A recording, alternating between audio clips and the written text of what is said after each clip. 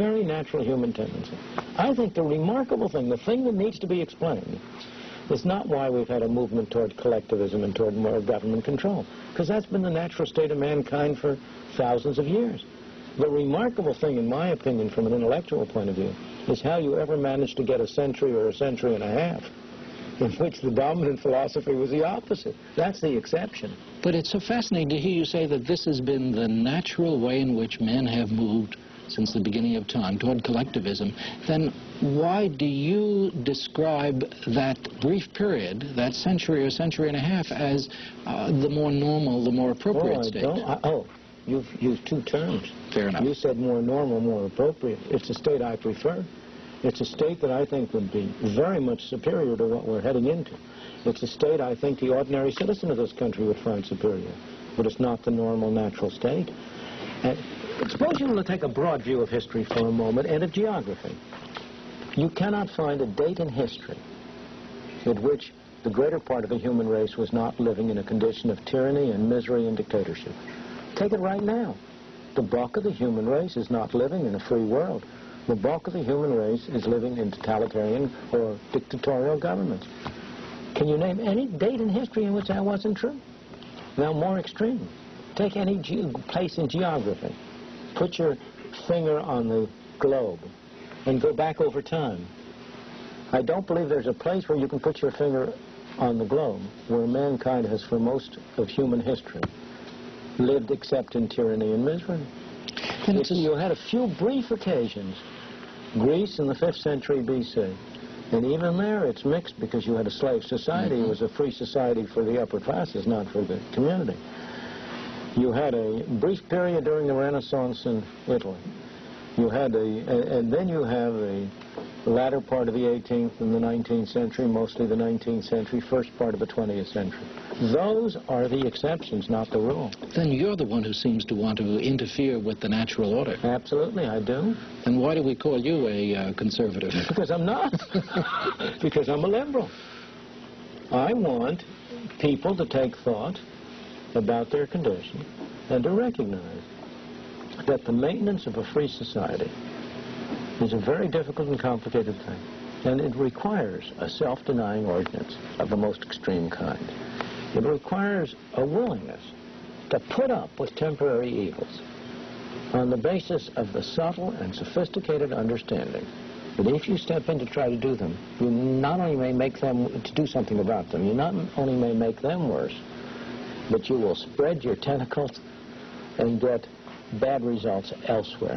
You know, another answer to your question as to why you seem to have the drift to collectivism is along these lines.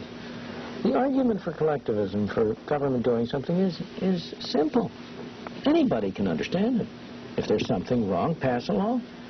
If somebody is in trouble, get Mr. X to help him out. The argument for voluntary cooperation for a free market is not nearly so simple. It says, you know, if you allow people to cooperate voluntarily and don't interfere with them, indirectly through the operation of the market, they will improve matters more than you can improve it directly by appointing somebody. That's a subtle argument, and it's hard for people to understand. And moreover, people think that when you argue that way, you're arguing for selfishness, for greed. That's utter nonsense. The people who are in positions of power in a political hierarchy are also selfish and greedy. Mankind is selfish and greedy.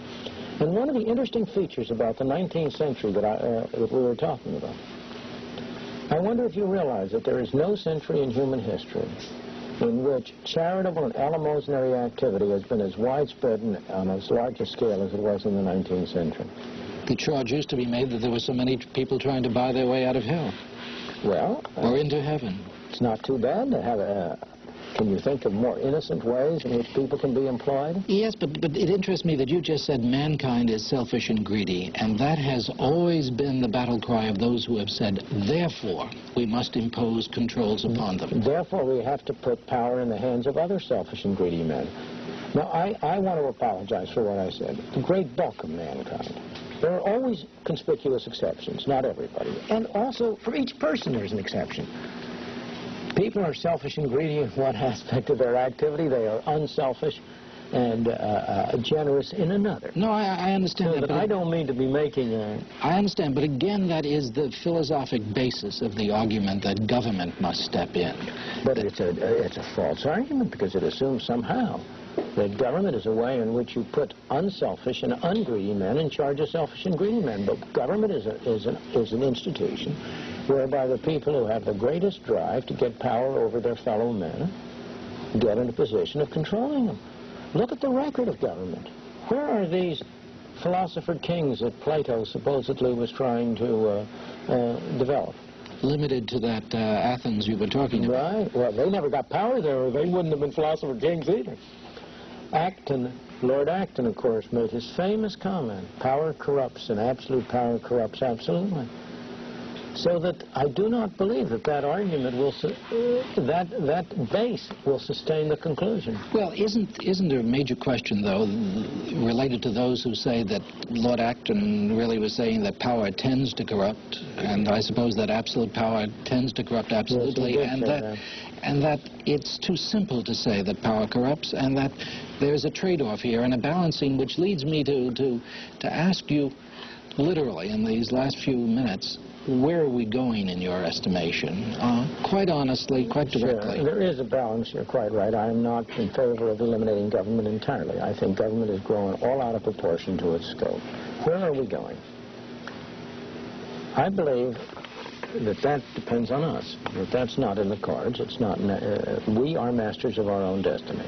But if you take the road we have been on, we are heading toward a destruction of our free society and toward a totalitarian society.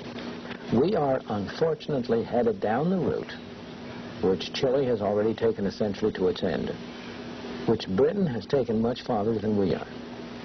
Now, I hope we still have time to avoid it, but we will not avoid it unless the people of this country recognize the danger and take very difficult and important steps to set a limit on the extent to which they are going to permit government to interfere with their lives. If you thought that we were not going to avoid it, that we were going to continue down present paths, the path to serfdom, perhaps, would you then try to develop some different kind of philosophy, some different kind of approach that might enable us to make the jump from the freedom that you embrace and the near serfdom that seems likely in the future? I don't believe so, because I think if you go down that road, I don't believe there is any philosophy which will enable you to avoid it.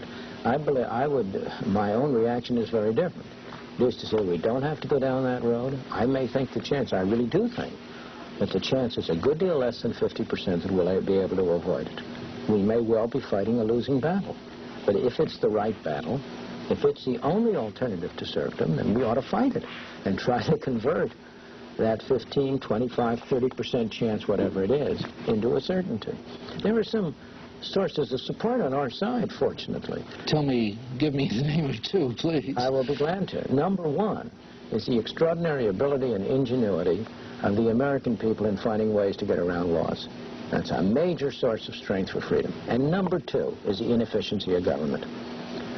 People go around complaining about waste in government. I am always reminded of a wonderful saying of an old teacher of mine. He was a teacher of statistics, and he made this statement about statistics, in which he said, pedagogical ability is a vice rather than a virtue if it is devoted to teaching error. Well, I say thank God for government waste.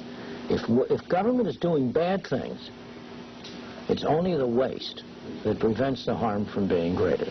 And the waste of government has two very important elements. Number one, if government were now spending the amount it spends, which is 40% of our income, governments, federal, state, and local in the United States, have total spending, which equals 40% of total national income. If they were spending that efficiently, we'd be slaves now. And in the second place, the waste is so obvious that it arouses a counter-movement on the population at large.